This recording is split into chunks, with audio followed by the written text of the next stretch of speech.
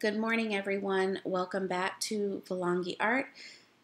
Through this video, I am going to talk a little about decorating the classroom, mental health, planning, and I'm going to end the video with rubrics. So welcome. I'm so glad you joined me. I have my coffee. It is early in the morning, and let's dive into it. Decorating the classroom is a wonderful way of the students. If you let them decorate the classroom, come up with projects, and then let them put it on the wall, they kind of feel like it's their classroom a little bit. So I'm actually working on that right now. The next thing on the list is mental health is huge this year. A lot of educators are trying to gather trainings to kind of know a little bit more about mental health.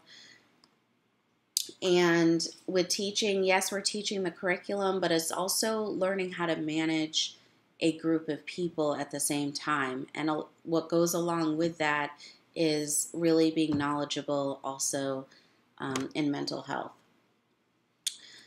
Some advice I can give as a parent myself, definitely talking to your children, that helps. I try to check in with my kids either the morning or the evening. Throughout the day, sometime during the day, just checking in with your child, that will help with their mental health as well. And I try to do that myself as a parent. It helps to kind of give your child an open platform to talk with somebody. If they go through the whole day and they don't feel like they've talked to anybody, that can be a very lonely feeling. So definitely be that parent that even if you don't get an answer from your kid, it's kind of, especially if you have teenagers and they give you kind of that shrug of the shoulders, like, yeah, everything's fine. At least they know that, yes, eventually you guys can have a conversation. They will eventually open up to you. I wouldn't push it at the start, but they will open up to you when they're ready.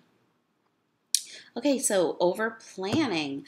I would say with planning, I would over plan on the weekend. A lot of teachers, I know we don't want to work on the weekend. It's usually family time. But if you over plan on the weekend, that will make the Monday through Friday stretch a lot easier. I always assume I don't have my planning period because there's a lot of other things that can happen during the planning period. You could have a parent conference. You could have a student need to meet with you. You just need to organize your classroom because we all know halfway through the day, sometimes our desks are totally messy. That's me anyway. So I need to reorganize everything. So always assume that the planning period is not there. That'll make it easier, and just over plan. Always have a plan B for all the lessons you do with students, especially if they finish early. This is another advice as well. So I hope those tips can kind of help you. And I am going to do a longer video going back to mental health because that's such a huge topic this school year. But for this video, it's all about rubrics. When I started teaching, I really did not know much about rubrics. I knew how to teach art, but I didn't really understand the evaluation system when it came to delivering my instruction and then seeing if the students were the process of assessing students. I didn't really know a lot about. So this video is to kind of give you some ideas on rubrics and what are they, and maybe a website to go to help you out. So rubrics, what are they? It's effective rubrics enable self-assessment and self-directed student learning.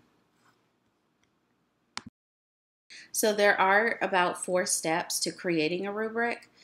Step 1 is kind of identifying the purpose and aims of assessing students. Step 2 is identifying what to assess. Step 3, selection and appropriate type of rubric. So there's all different types of rubrics, and I'm going to talk a little about that. Step 4, identifying the performance criteria for assessing student work. So there are different types of rubrics. So there are analytic rubrics, developmental rubrics, holistic rubrics, and a checklist. I have used the checklist in my classroom, especially with the arts. Sometimes you can list out the different instructions when it comes to drawing, and then they can slowly check off the different steps that they have completed. So that one is a really good one if you want the students to assess their own work.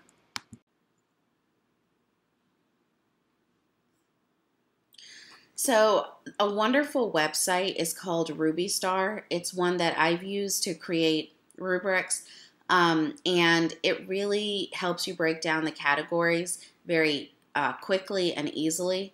And I have one as an example. We did a leaf project just recently. This is this school year, and it is the fall season. So for the arts, we're doing things all revolved around fall.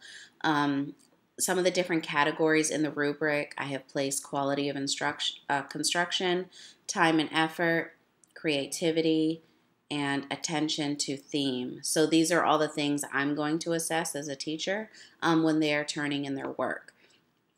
Usually rubrics, there's a lot to type out.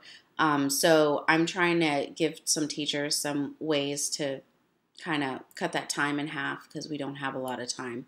And so hopefully you check it out. I'm going to go ahead and kind of go into the program and share my screen with you and show you kind of how it works. I am going to put also a link below if you want to check out this website. It's very helpful. It's not just for art teachers, it's for any subject. So science is in there, civics is in there, all the different subjects are there. So I think it's very helpful. It also has a place, as you notice, just to put the student's name, and then you can have your name at the top, as you see on this slide.